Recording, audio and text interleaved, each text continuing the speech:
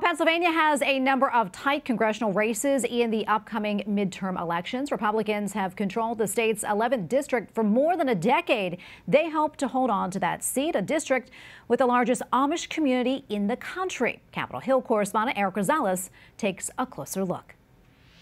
I'm in a wet and soggy day in Lancaster, Pennsylvania, home of the 11th Congressional District, where Congressman Lloyd Smucker is running for his 4th consecutive term. We're all created equal in the eyes of God, the image of God. I think protection of life is important. I believe that life begins at conception, and I think we should value the life that's been given to us by God.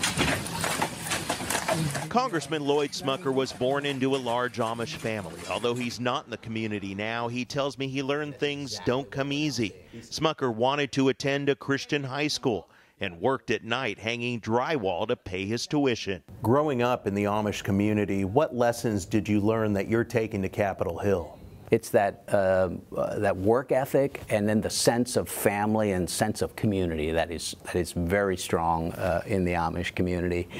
They take care of one another in a way that you don't see in many communities. On Capitol Hill, he's a member of the Pro-Life Caucus and serves on the Ways and Means Committee and plans to run for the Budget Committee chair if Republicans take control. He says Republicans plan to pursue pro-growth policies like lowering taxes and cutting regulations. We're headed for a train wreck if we don't change course.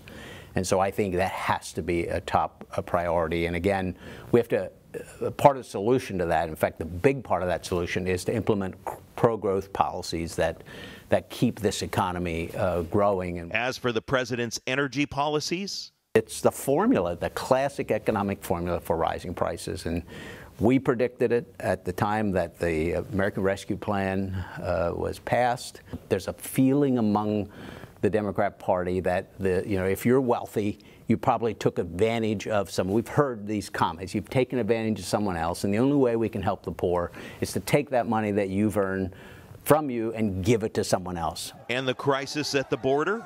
We cannot just allow people to walk in without knowing who they are, without knowing their motivation for being here. We've already seen people on the terrorist watch list, and then we're allowing fentanyl and drugs to come across the border, and it's causing a crisis. It's important to note that EWTN News Nightly reached out to Democratic candidate Bob Hollister. However, our emails never received a response. In Lancaster, Pennsylvania, Erik Rosales, EWTN News Nightly.